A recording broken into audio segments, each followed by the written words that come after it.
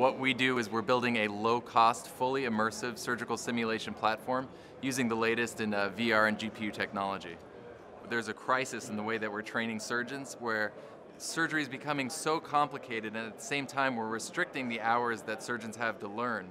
So people are graduating without even having done certain procedures. So when you go under the knife, someone might be doing that procedure for the first time on you. Simulators are seen as part of the answer. The problem is the previous generation has been like $250,000 sort of monolithic type machines. But now with the latest in GPU and VR technology, our system costs us $2,000 to put together. So it's really going to change the way that you receive medical care because you're going to be having a much more skilled surgeon. Trying to explain VR to someone who's never used it before is incredibly difficult. But now that it's kind of all becoming much more available, it's a little bit easier because you can just slap a mobile VR headset on someone you're talking to and they're just blown away. So that challenge is becoming progressively easier. We're hardware agnostic, but right now we're demoing on the Oculus CV1. We use the Oculus Touch controllers. We use the NVIDIA GTX 980 Ti, and we develop with Unity.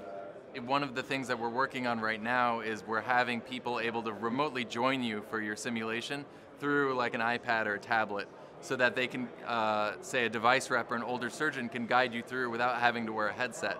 We've trialed our software with several UCLA surgeons and also the residency directors in charge of medical education.